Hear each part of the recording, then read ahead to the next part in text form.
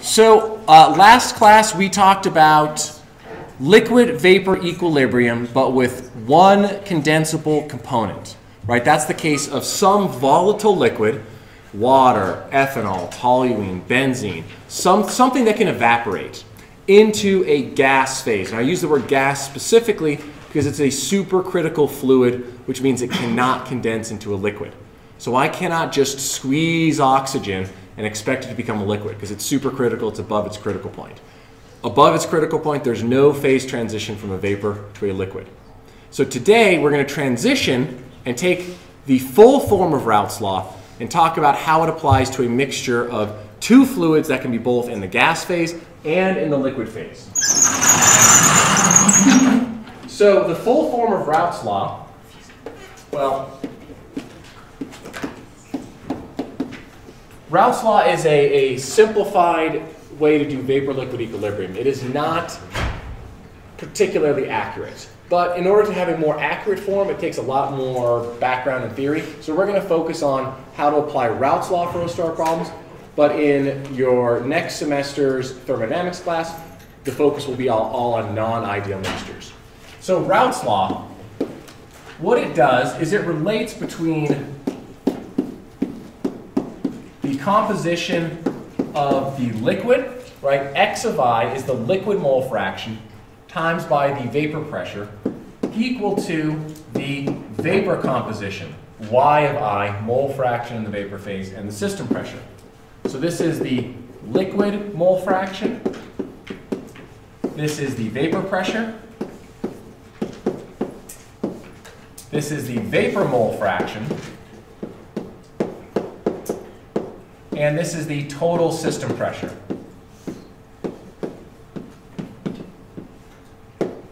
Now, you recall that Yi times by P, mole fraction times by the system pressure. We can also write this as lowercase pi, which is the partial pressure. Now, this equation, Raoult's law, is for every subspecies I. So if I have a three-component system, I would have three different versions of Raoult's law. And each version would relate, let's say if it's an A, B, C system. I would be relating from the liquid composition of A to the vapor composition of A. I would need another equation to relate between the liquid composition of B and the vapor composition of B. Liquid composition of C, vapor composition of C. Right? So you get a lot more equations that you have to have, all of them balanced simultaneously. So when you're doing a liquid-vapor equilibrium problem, you have lots and lots of equations that have to be simultaneously satisfied. Now, as a really quick side note, right, for gas dissolved in liquid, right, I just said that that's not possible, right? But if it's not possible, then all the fish in the world would die, right? There has to be a little bit of oxygen that can dissolve in water, otherwise fish can't breathe. But we don't use the same form of Raoult's law. We use something called Henry's law. Now, the reason why I say that gases really don't dissolve in liquids, for a big bulk perspective, I mean, it's like 0.0001%. It's a very, very small amount of gases that dissolve. So when we're talking about a humidity calculation, like what we're working on for this week's homework, that small amount of how much nitrogen and oxygen and argon dissolve into water is an insignificant amount, because what we really care about is how much water is evaporating or how much benzene is evaporating, right? We're mostly going to care about that. But if you do care about fish in your fish tank, then you will care about Henry's law. So in Henry's law, we adopt the vapor side as the same as Raoult's law, but then instead, we just have some magical coefficient called Henry's coefficient. Henry's coefficient. This is strictly an empirical formula, and we only use it to adopt because it looks similar to Raoult's law. So instead of using vapor pressure, we use the Henry's law constant. But the idea here is similar. If I know what the mole fraction of the gas is in the vapor phase, let's say it's air at normal atmospheric conditions, right? This is going to be 0.21 oxygen times by the system pressure, 101 kilopascals. We can use the Henry's law constant to tell us how much of that oxygen actually dissolves. And it's a very low mole fraction. You know, times 10 to the minus 5, times 10 to the minus 6. It's not a ton, yeah. So X is the mole fraction of species A dissolved in the liquid. Correct. Yep. Is that the fraction of that species to all of that species, or of that species to all of the liquid? All of the liquids. Okay. So in the case of Xi is equal to the number of moles of species I in the liquid phase divided by the total number of liquid molecules. Same thing for the Y, but for gas. Right? So it's not the total composition. And this is a good point. So the notation that we will use for total notation is Z of I equals total mole fraction. And if you look at your diagram that we'll talk about in a moment, you'll see that I have Z of methanol and Z of isopropanol. That's the total composition. And so we'll be spending most of our time trying to figure out how we actually look at these XY diagrams and so on. So the reason why liquid vapor equilibrium is so important, whoops, that's loud, is because of a flash separator and distillation column.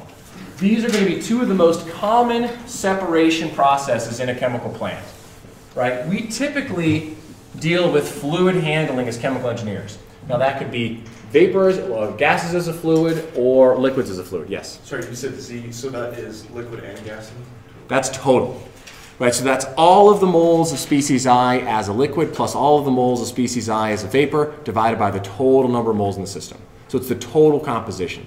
So let's say you condensed it all to a liquid, in which case Xi would equal Zi.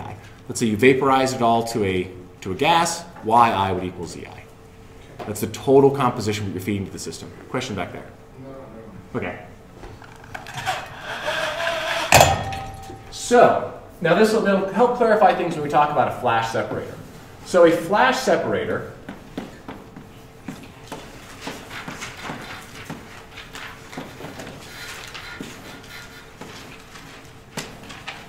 we have a feed to the system. Now this feed is typically going to be a liquid, but it doesn't have to be. Right? Typically liquids are just easier to transport, so if you can move a liquid, you'd like to. So this is generally going to be a liquid, but not always the case. Right? And so in this case, X of I of the feed, the mole fraction of species I in the feed, is going to be equal to the total composition of I, Z of I. Does that notation make sense? Now this is going to be the top stream. This is going to be the bottom stream. Top stream is going to be which phase? Gas, right? Gas is flowing to the top. So in this case here, we're going to have some molar flow rate of the top, and it's going to have a composition of all of the different Y of I's, the mole fraction of species I in the vapor phase. The bottom is going to have some total flow rate of the bottom stream and some liquid composition. Now this is a separator. Our goal is to separate some components to the top stream and some components to the bottom stream. So in order for this process to occur and have an effective separation, right, Yi should not be equal to Xi, right, for separation. So we have to have Yi not equal to Xi. So the mole fraction of the vapor has to be different than the mole fraction of the liquid. And we need two phases. Let's say, for example, I throw a liquid into a flash separator. Right, typically these are operating at some temperature and pressure. I throw a liquid into a flash separator, but I don't form a vapor phase. Well, what happens? All the liquid just goes here, falls down to the bottom of the column, and it just goes out.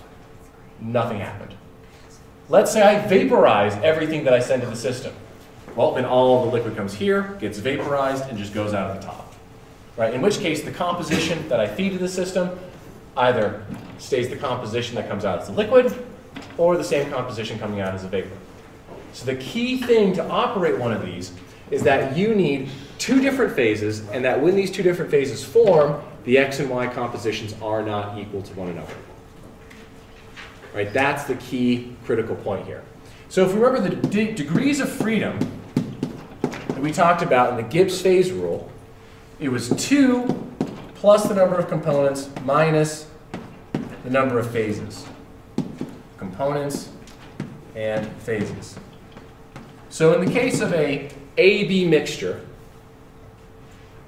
we have 2 plus 2 components minus 2 phases.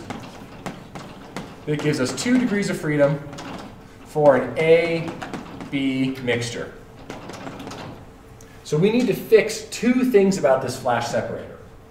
Now typically the 2 things we're going to fix are the temperature and the pressure. Right? This is the most basic form of a straightforward flash calculation. This is what we're going to be starting with. But in the future, we can work backwards. Right? I could tell you what the composition of this top stream is, and then you could figure out at what temperature and pressure it has to be at to be true. Right? Degrees of freedom work out exactly the same. I gave you 2 pieces of information. The general one we're going to talk about right now is having temperature and pressure held constant. And this is where we get into our Txy and Pxy diagrams. So first, we're going to talk about what a Txy and Pxy diagram is. Hopefully all of you have watched the video. It'll go a lot more smoothly because there is a lot of information contained within these. So let's start off with the Txy diagram. Right? This process right here, this flash separator process, we can solve all of it using a Txy and a Pxy diagram. Question here first. Yeah, so you said your feed is a component A and a component B? Yes. So if it's a 2-component system, right, you would have an N dot A feed and an N dot B feed. You would have that. So then you're separating that into a gas and liquid then? Correct.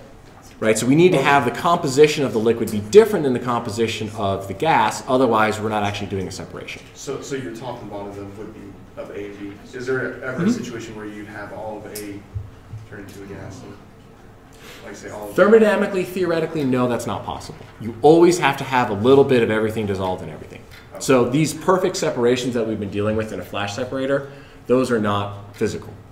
It's not possible to do that. You always have to have some difference. Yeah. C is 2 because there's A and B mixture. Is that why, like the component, like? Yeah, there's two unique molecular species. So that would be in an AB mixture. There, this C would be 2, and we have 2 phases, a liquid and a vapor phase. Okay. All right. So let's look at a Txy diagram. So I'm going to draw this a little bit more exaggerated. The Txy is a bit easier to start off with. So we'll start off with that one. I'm going to draw it out here.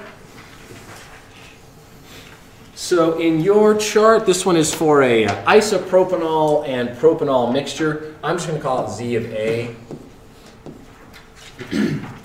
On the y-axis, you have the temperature. In this case, on your chart, it is in degrees C. And we have 2 curves. One is a straight line, and one is a dashed line. Okay. So down here on the left end, we have 0. Here on the right hand, we have 1. So in this case, A is equal to the more volatile component.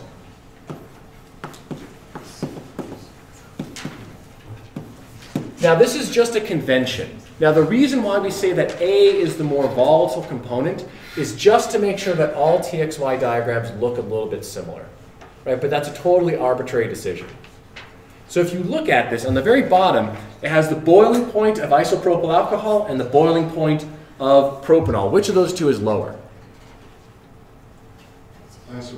Isopropanol. Is it more volatile?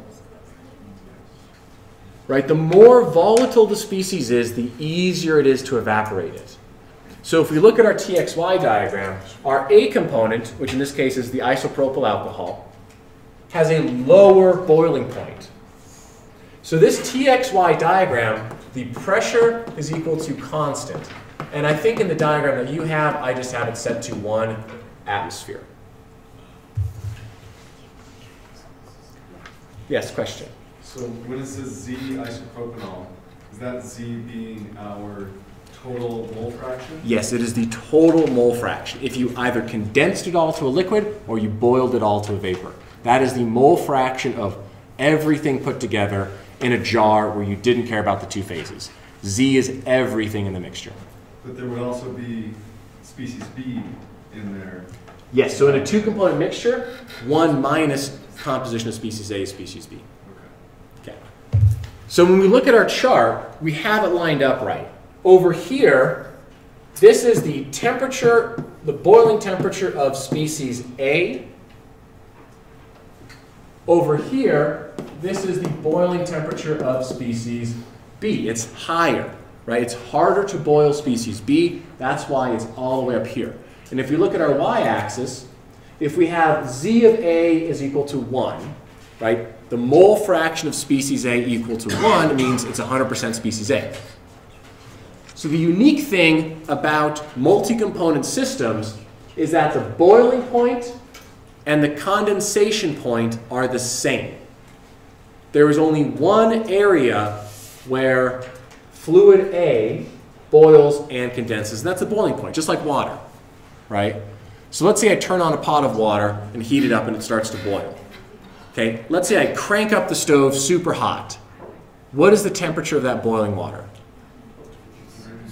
100 degrees. Let's say I turn it down to a simmer. What's the temperature of that water?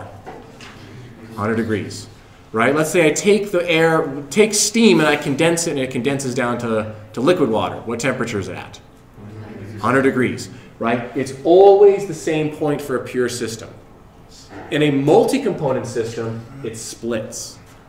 The temperature that it boils at and the temperature that it condenses at are different. And those are called the bubble curves and the dew curves.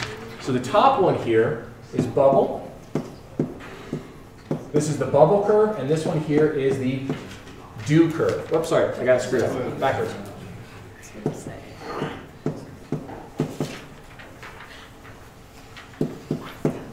So what I like to do whenever I look at a TXY or a PXY diagram is I like to take a second and think to myself. Let's say I have a 50-50 mixture of isopropyl alcohol and 1 propanol. And I heat it up to an extremely high temperature. What phase am I in? Gas. So I take my 50-50 mixture, I go to a very high temperature, and I know I'm in the gas or the vapor phase. Let's say I cool it down like an ice water bath. What phase am I in? Liquid. So, in order to read these charts, we have to recognize that we are going to be following paths of straight lines. Okay? This chart is drawn at a constant pressure. According to our degrees of freedom in our simple flash calculator example, if I want to solve for the composition of my liquid and for the composition of my vapor, I need to fix the temperature and pressure to be constant. Okay? Everyone follow that? If the temperature and pressure are fixed, I know the phases and composition of all of them. This whole chart is at a constant pressure. How do I make it a constant temperature on a graph? What does a constant temperature look like on this graph? Horizontal. It is a horizontal line. Okay. I have now fixed my pressure and my temperature. The last thing that I'm missing is my total system feed composition. How do I draw a constant composition on this chart? It is a straight vertical line.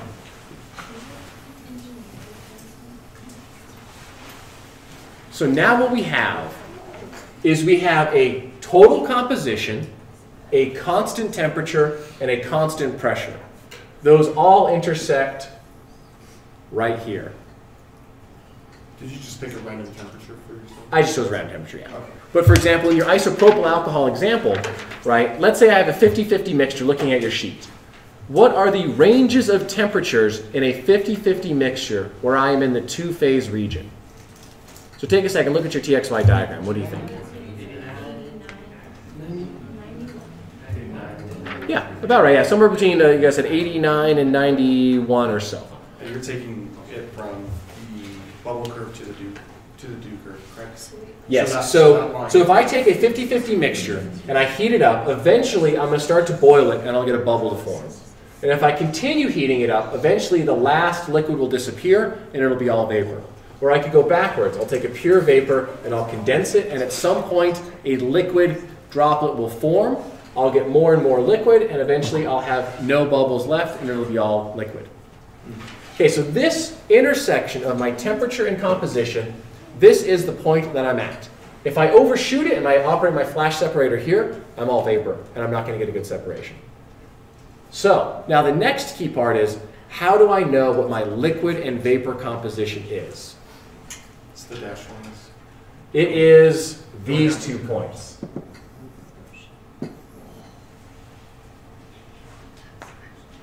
Right, and when we actually solve for the dew curve and the bubble curve, it'll make more sense why this is true. But for now, let me just annotate this. This is the two-phase region in between the dew curve and the bubble curve. Okay, this point right here where your temperature intersects your bubble curve, this gives you your X composition, X of species I. This is your liquid mole fraction. This tells us your liquid composition. Of species, oh sorry, of I, of A, yes. On the chart. And so if this is a two-component system, 1 minus this is obviously the species B. This point right here, this would give us Y of A. So now let's take a second and think about this. Do we expect the vapor composition of A to be higher than the liquid composition of A? Why or why not?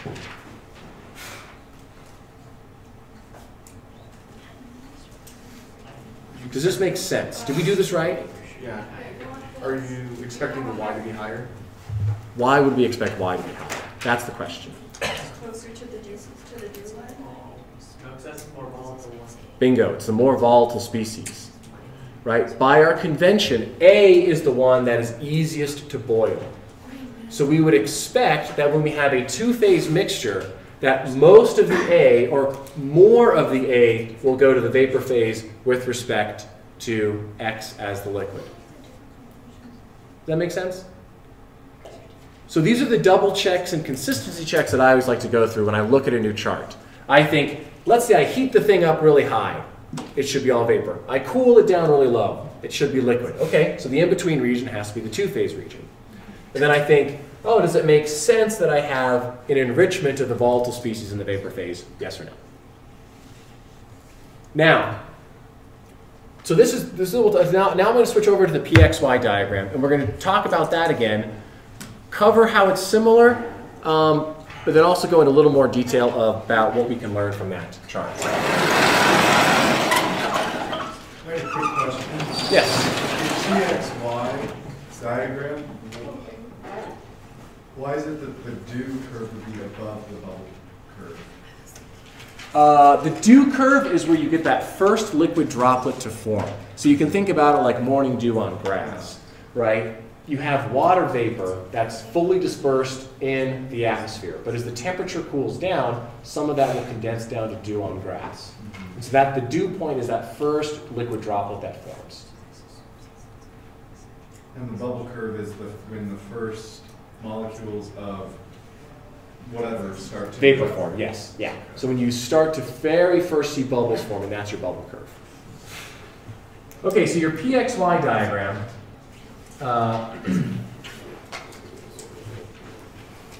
is very similar. So P on one axis, T is constant. All right, Z of A here. And let me see, okay. So before I even draw anything, let's just take a moment. This is Z, the total composition of species A. Down here it's 0, up here it's 1.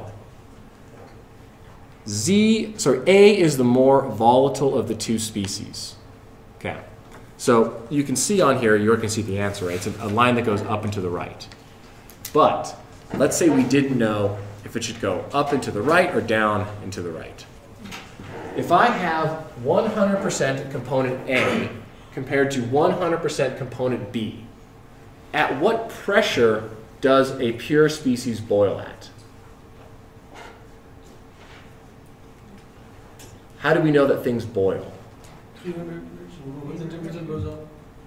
So you can boil something by increasing the temperature and by lowering the pressure. When does a fluid boil? What is the property that matters the most? Vapor pressure. Vapor pressure. So which species, A or B, will have a higher vapor pressure? B. It's actually A. A has the higher vapor pressure than B does.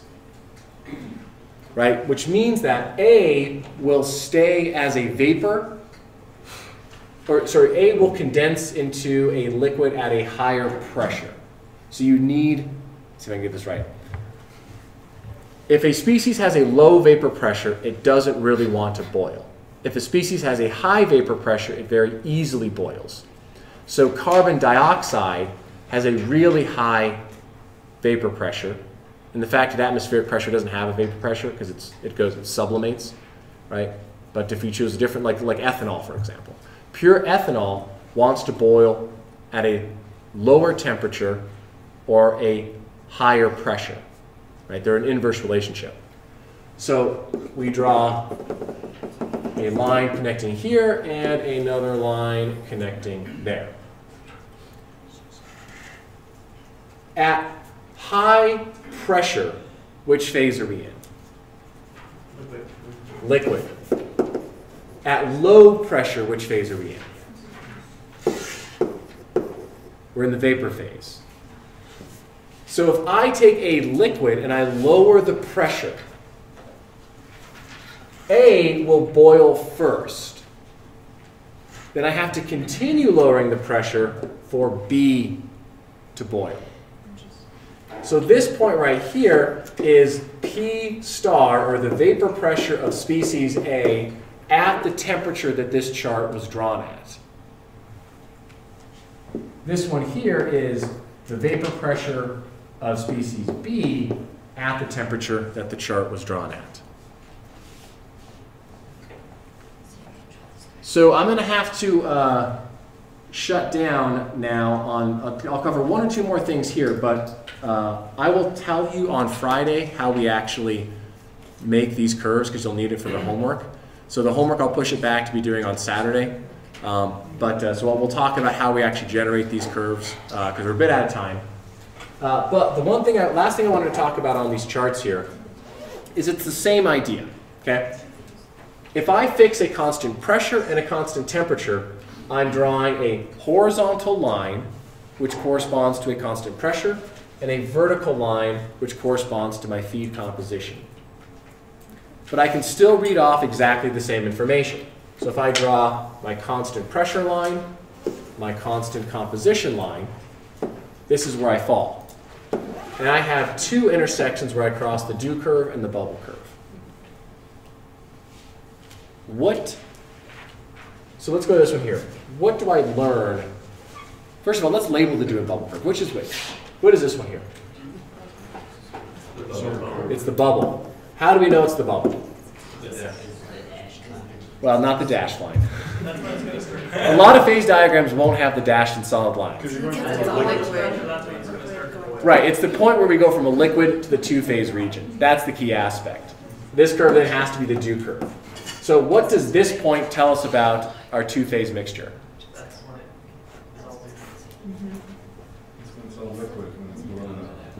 Well, when we're below the dew curve, we're all vapor. But what does this tell me about the liquid composition or the vapor composition?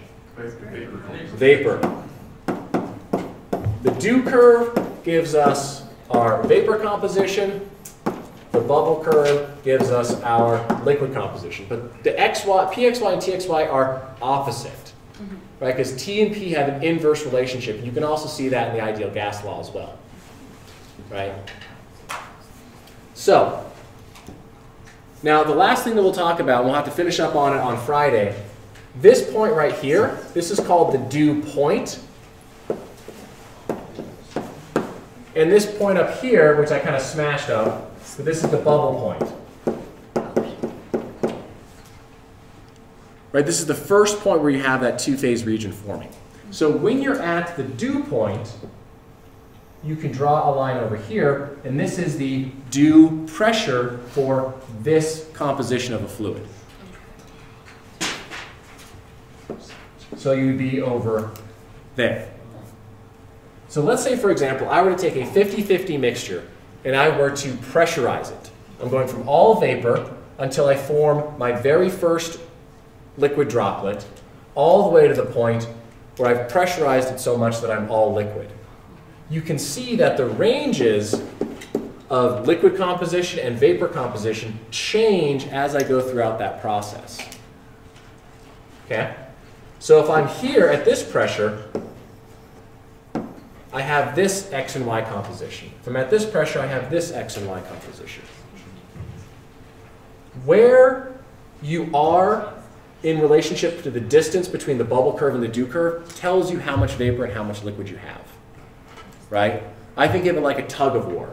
So when I hit the dew point, my system is almost 100% vapor. So my little anchor point right here is basically on the dew point. And I'm really, really far away from the bubble curve. That basically means I'm almost 100% vapor. If I'm at this point right here, I'm kind of in between. But as I go up to this point over here, I'm getting closer and closer to the bubble curve. As I go up here, I'm closer and closer to the bubble curve. And then here, I'm on the bubble curve. So this is what the lever rule represents. Yeah, question? And that just tells you like what you have more of. Exactly. So this is your flash calculation that tells you how much of NB and how much of NT you have. Yes? At what point do you want the separator to be at? Do you want it to be right in the middle or It all depends.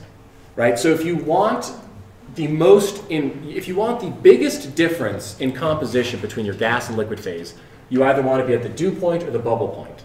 But the problem is, if you're at the dew point, you're forming an infinitesimally small amount of liquid. If you're at the bubble point, you're forming an infinitesimally small amount of liquid. So it's a balance. The more of the two phases you form, the closer together their compositions get. Right? So I think of this like a tug of war.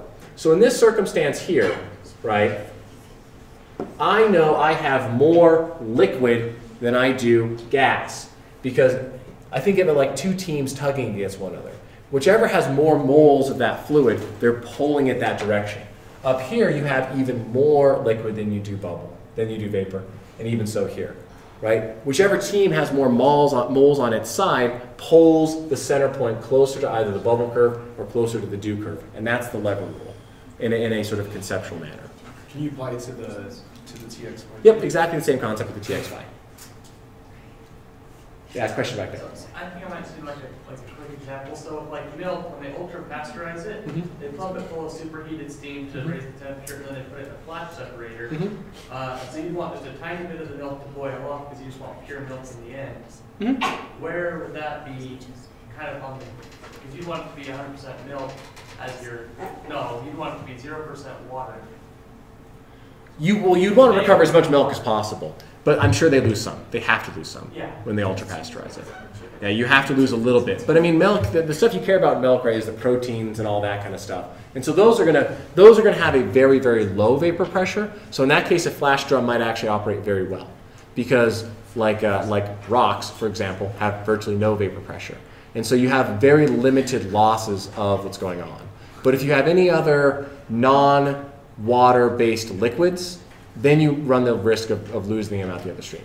But for example, if you were trying to dry out a salt, yeah, you're not going to lose any salt out of the vapor stream, because the vapor pressure is extremely low. Going back to our Raoult's law, that P star, if that's very, very low, then you'll never get any stuff coming out in the vapor phase. Okay, so I've ran over my time a little bit, so I'm going to hand it over well, so let me wrap up the video first, and then I can continue on.